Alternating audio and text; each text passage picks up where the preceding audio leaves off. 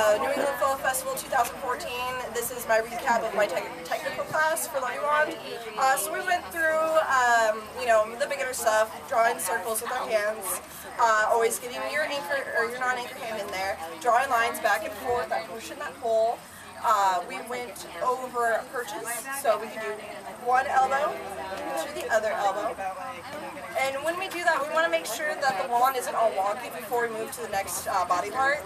So pulling the strings, that way it'll have less slack or more slack, will definitely help with that. So as soon as it's self-moving like it is now, I will go behind my head as well.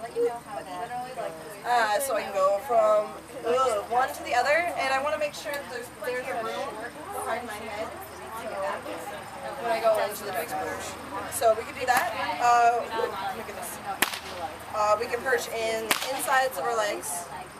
We can also perch on the outsides of our legs. From there we can go into teeter-totters. So that's going back and forth. You always want to hit the same spot every time you do it. And you want to make sure that the wand is always in contact with your body. So it just kind of rolls. Okay, and so it rolls back and forth, and we can go to the other leg, back to this leg, back to that leg, variation, we can go from here to this leg. So there's that one. Oh, we can also go into anti-spins from our leg. So this is where your hand is moving in one direction and your prop is moving in the opposite direction. We want to make sure that we are making circles with our hands instead of points. And then we can go into isolations. So this one, you want to find a fixed point and make sure that the top or the bottom is fixated at that one point and moving your hand around that to draw a circle. So we've got that. We also have off the body as well. Back into the hand. We also have palm spins. So you want to make sure that the wand is really close to your thumb, being able to spin on your hand, and you kind of want to bow it and to make sure that you're hitting like the meat of your hand here.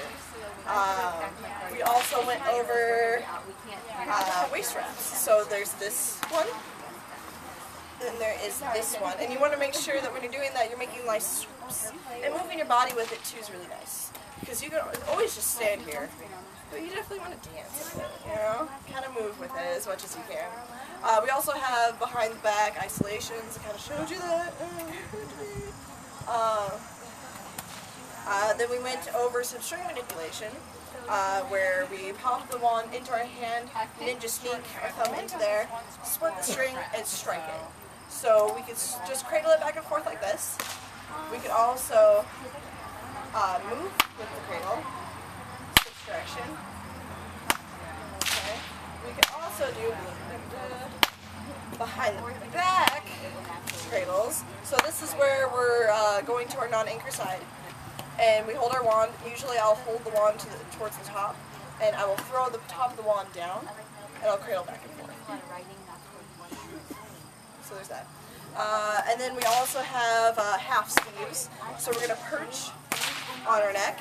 We're going to pull the wand horizontal.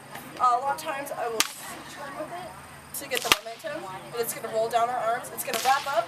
We can either pop it down into, you know, just spin it off, or we can go into a halo roll, which we're going to hold most of the wand in our hand, or the bottom half of the wand in our hand. We're going to like let it roll, and at this point we can either let it roll off and do whatever, or we can let it roll off, go into this like hole here, pull it horizontal, and do a body wrap into a horizontal palm spin. And then back into wand mode. I haven't. What else did I go over? I think that was it. Yeah. Jump over. Yay!